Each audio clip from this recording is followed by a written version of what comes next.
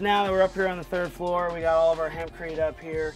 What we're doing before we can even pack this hempcrete in the wall is we need to start scratching it. We're gonna wet it. We can kind of actually rake this hempcrete up.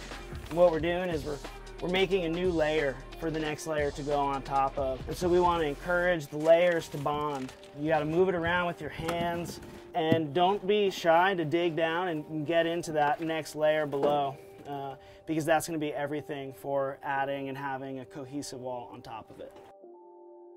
We're ready. We're going to put some hempcrete in our walls. We have raked, scraped, sprayed down our original hempcrete wall. We have our form board up.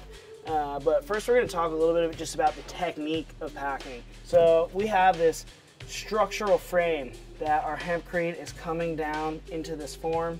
We need to take our packer tool. We're going to keep it along the outside of our form. We're tamping along the edge.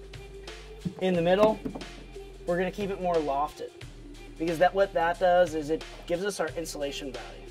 And that's what hempcrete is at the end of the day. It's a highly efficient insulator. And so we want to allow the material to perform that way. So what we do is we pack the outside really firmly and leave the inside more lofted.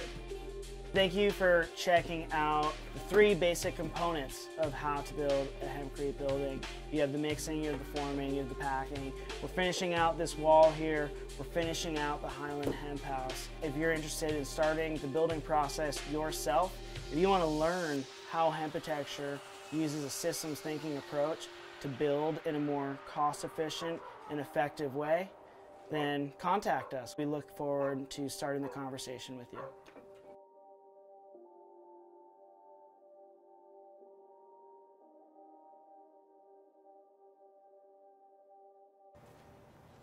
I'm sweating my ass off.